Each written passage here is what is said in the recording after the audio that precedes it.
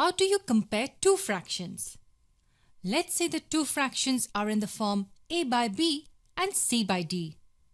One way in which we can compare them is by making their denominators same. Once we make the denominators same, the fraction with the higher numerator is the bigger fraction. But that's a long process and involves calculation of the least common multiple of the denominators. Instead, it's a better idea to compare the product of a and d with the product of b and c.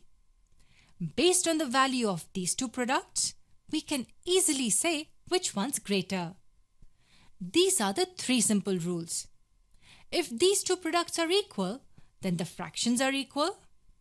If AD is less than BC, then A by B will be smaller than C by D. And if AD is greater than BC, then A by B will also be greater than C by D. This makes it really simple.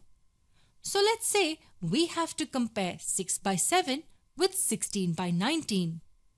Instead of trying to make the denominators same, all we really need to do is compare the product of 6 and 19 with the product of 7 and 16.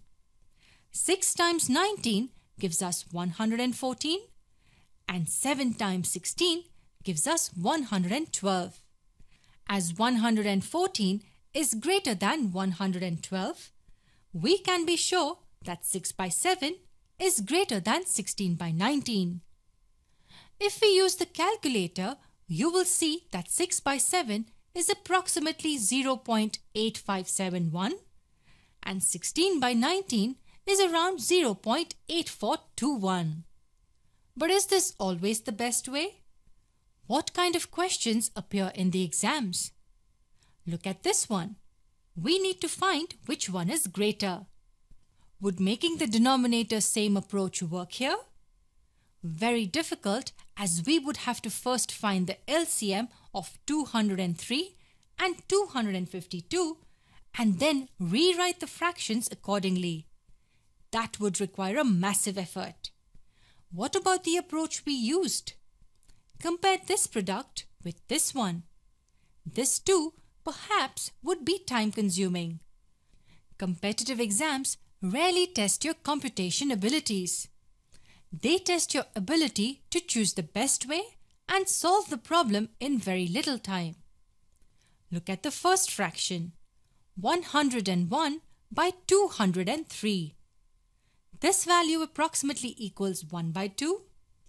101 by 202 would be exactly half, but this, as we can see, is approximately half.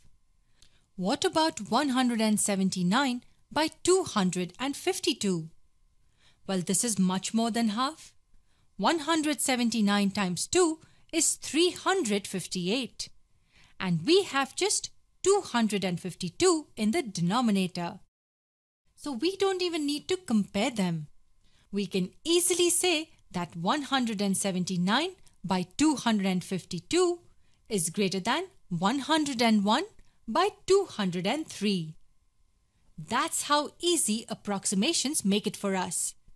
We just had to take a look at the fractions and take a call. Here's another problem. Which one is greater? Making the denominator same and finding the products do not make sense here. Looking at such questions should make you realize that there is a better way to solve these. Let's use the approximation technique we saw. The first fraction is approximately 800 by 1600, which is around half. And the second one is around 420 by 840, which is also approximately half. What do we do now? Do we calculate the value of each fraction? Let's try calculating 797 times 2. It equals 1594. The denominator of the fraction is 1599.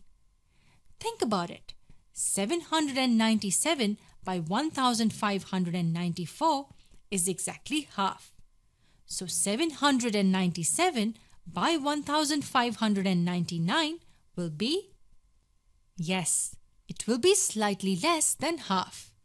And what is 421 times 2? It's 842.